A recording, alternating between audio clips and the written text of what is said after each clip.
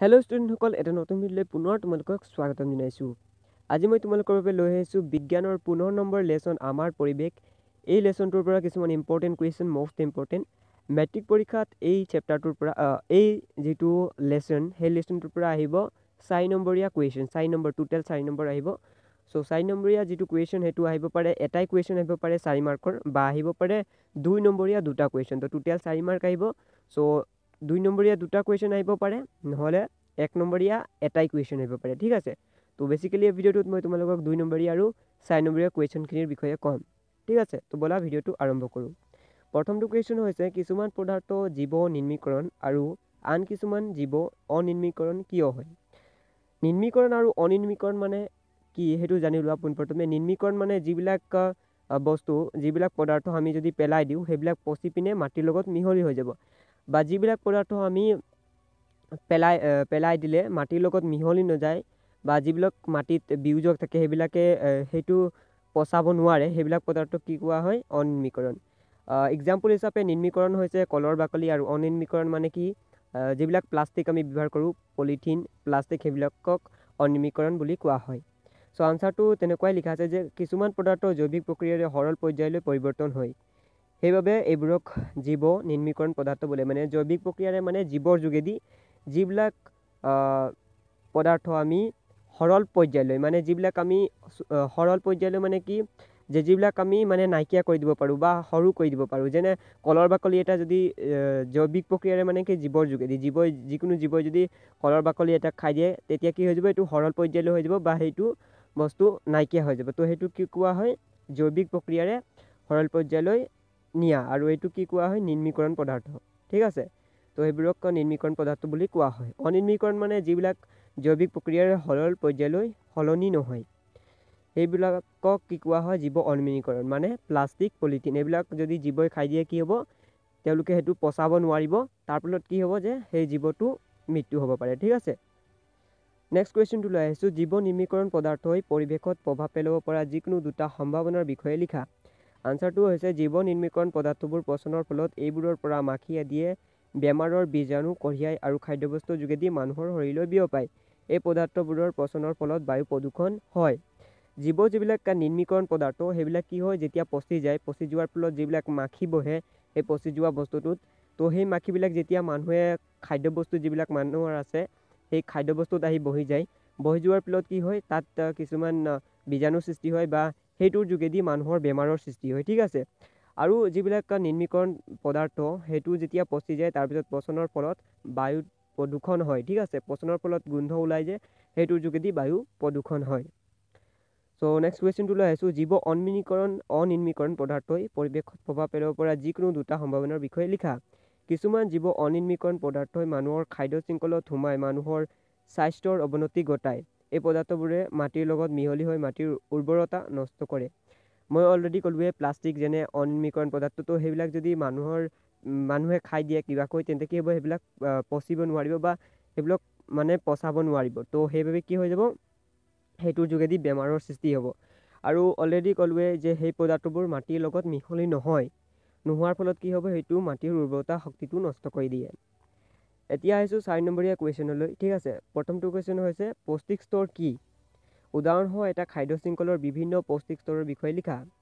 চ' এই কুৱেশ্যনটো 2017 চনৰ মেট্ৰিক পৰীক্ষাত আহিছিলে। আনচাৰটো হৈছে, এক নিৰ্দিষ্ট সংখ্যক প্ৰাণীৰ মাজত খাদ্যৰ প্ৰবাহেই খাদ্য শৃংখল। মানে এক নিৰ্দিষ্ট সংখ্যক প্ৰাণীৰ মাজত যিটো খাদ্যৰ প্ৰক্ৰিয়া ঘটে, যেনে এক্সাম্পল হিচাপে বাঘে হৰিণা খায়, তো হৰিণাই কি খায়? ঘাঁহ খায়। তো তেনেকুৱা ধৰণে ঘাঁহক হৰিণাই খায়, আৰু হৰিণাক যিটো বাঘে খায়। তো তেনেকুৱা ধৰণে এটা শৃংখল গঠিত হয়, আৰু এইটোক খাদ্য শৃংখল বুলি কোৱা হয়। ইয়াত খাদ্যৰ পৰিবহণ বিভিন্ন স্তৰত সংঘটিত হয়। এই স্তৰবোৰক পৌষ্টিক স্তৰ বোলে। যেনে এতিয়া মই ক'লোঁ এক্সাম্পল হিচাপে যে ঘাঁহক কোনে খায়? হৰিণাই কোনে খায়? বাঘে খায়। তো সেইবাবে যিটো ঘাঁহ সেইটো হৈছে প্ৰথম স্তৰ, আৰু যিটো বাঘ হৈছে সেইটো হৈছে উচ্চ স্তৰ, বা 3 নম্বৰীয়া স্তৰ বুলি ক'ব পাৰি। তো ফাৰ্ষ্ট স্তৰটো কি হ'ব? ঘাঁহ, দ্বিতীয়টো হ'ব হৰিণা, আৰু তৃতীয়টো হ'ব বাঘ। উচ্চ স্তৰটো হ'ব বাঘ। তো তেনেকুৱা ধৰণে সেইবিলাকক কি কোৱা হয়? পৌষ্টিক স্তৰ বুলি কোৱা হয়। চ' ইয়াত উদাহৰণ দিয়া আছে, যেনে ঘাঁহনিক কোনে খায়? পোক পৰুৱাই খায়। পোক পৰুৱাক কোনে খায়, মাছে খায়, আৰু মাছক কোনে খায়, চৰাই। তো ইয়াৰ যিটো খাদ্য শৃংখল এইটো ঘাঁহ হ'ল উৎপাদক মানে ঘাঁহটো উৎপন্ন কৰে, ঠিক আছে। তো গতিকে ইয়াক প্ৰথম স্তৰত ৰখা হৈছে, ঘাঁহটো প্ৰথম স্তৰ হৈছে। দ্বিতীয়টো হৈছে মাছ পতংগভোজী, গতিকে ইয়াক তৃতীয় স্তৰত ৰখা হৈছে। আৰু চৰাই হ'ল উচ্চ স্তৰৰ মাংসভোজী, গতিকে ইয়াত চতুৰ্থ স্তৰত ৰখা হৈছে। এতিয়া আহিছোঁ নেক্সট কুৱেশ্যনটোলৈ। পৰিস্থিতিতন্ত্ৰত বিয়োজকৰ ভূমিকা কি? বিয়োজক মানে সেইবোৰ যিবিলাক মাটিত থাকে, ঠিক আছে। তো ইয়াত আনচাৰটো দিয়া আছে যেনে বিয়োজকে অণুজীৱৰ জটিল জৈৱ পদাৰ্থবোৰ আৰু জীৱিত প্লাজনবোৰক সৰল অণুলৈ ৰূপান্তৰ কৰাত সহায় কৰে। এই অণুবোৰ মাটিৰ লগত মিহলি হৈ মাটিৰ গুণাগুণ বৃদ্ধি কৰে। এনেদৰে বিয়োজকে পৰিৱেশৰ ভাৰসাম্য ৰক্ষা কৰে। চ' এক্সাম্পল হিচাপে মই তোমালোকক এটা এক্সাম্পল ধৰি লৈছোঁ গোবৰ। তোমালোকে গোবৰ দেখিছা, তো গোবৰবিলাক যেতিয়া মাটিত পৰি থাকে তেতিয়া তোমালোকে চাবা যে গোবৰবিলাকত কিছুমান পোক থাকে, ঠিক আছে। তো সেইবিলাকক বিয়োজক বুলি কোৱা হয়। এই বিয়োজকবোৰে কি কৰে, এটা সময়ত চাবা সেই গোবৰটো নাইকিয়া কৰি পেলাই বা তাত মাটিৰ সৃষ্টি হৈ যায়। তো সেই বিয়োজকবোৰে কি কৰে, সেই যিটো গোবৰটোক পচাই পিনে মাটিৰ লগত মিহলাই দিয়ে। তাৰ ফলত কি হয়, মাটিৰ উৰ্বৰতা শক্তিটো বাঢ়ে। আৰু এনেকুৱা ধৰণে পৰিস্থিতিতন্ত্ৰত বিয়োজকৰ ভূমিকা বেছি, মানে পৰিৱেশৰ ভাৰসাম্য ৰক্ষা কৰে বিয়োজকবোৰে এনেকৈ। এতিয়া আহিছোঁ নেক্সট কুৱেশ্যনটোলৈ। অজন কি আৰু ই কোন পৰিস্থিতি তন্ত্ৰত কেনেদৰে প্ৰভাৱ পেলায়? অজন হ'ল 3টা অক্সিজেন পৰমাণুৰে গঠিত গেছীয় অণু O3। সূৰ্যৰ পৰা অহা বেঙুনীয়া ৰশ্মি আৰু অক্সিজেনৰ মাজত বিক্ৰিয়া সংঘটিত হৈ এই গেছৰ সৃষ্টি হয়। পৰিস্থিতিতন্ত্ৰত ইয়াৰ প্ৰভাৱ হৈছে সূৰ্যৰ পৰা অহা অতি বেঙুনীয়া ৰশ্মিক পৃথিৱীত প্ৰৱেশ কৰাত বাধা দিয়ে। এই বেঙুনীয়া ৰশ্মিয়ে মানুহৰ কৰ্কট ৰোগ আৰু ৰোগৰ প্ৰতিৰোধ ক্ষমতা ধ্বংস কৰে। দ্বিতীয়টো হৈছে অজন স্তৰৰ অৱক্ষয়ে গোলকীয় উষ্ণতাৰ ওপৰত প্ৰভাৱ পেলায়। চিম্পলকৈ ক'বলৈ গ'লে অজন হৈছে এনেকুৱা ধৰণৰ এটা স্তৰ যিটো হৈছে 3টা অক্সিজেন পৰমাণুৰে গঠিত হৈছে, ঠিক আছে। Oxygen O3। তো অজন O3 3টা অক্সিজেন পৰমাণুৰে গঠিত হৈছে আৰু এইটো সৃষ্টি হয় সূৰ্যৰ পৰা যিটো UV লাইট মানে অতি বেঙুনীয়া ৰশ্মি আৰু অক্সিজেনৰ পৰমাণু লগ লাগি এইটো সৃষ্টি হয়, এই অজন স্তৰটো সৃষ্টি হয়।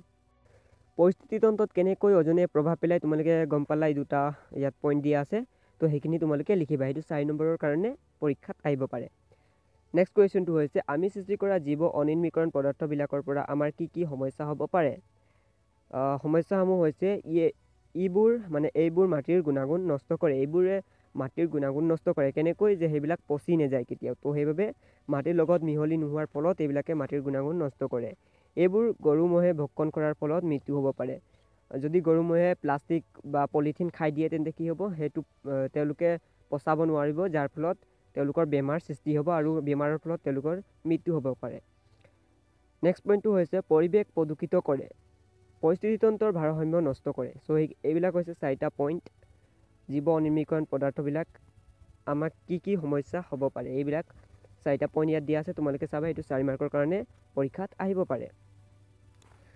চ' এইখিনি হৈছে কিছুমান ইম্পৰ্টেণ্ট কুৱেশ্যন, তোমালোকে এইখিনি চাবা, ঠিক আছে। আৰু যিবিলাক আগৰ চনত আহি গৈছে, যেনে 17 আৰু 18 চনত 2টা কুৱেশ্যন আহিছিলে 4 মাৰ্কৰ, তো তোমালোকে সেইখিনি বেছি চাবা, সেইবিলাক অহাৰ বেছি চান্স আছে।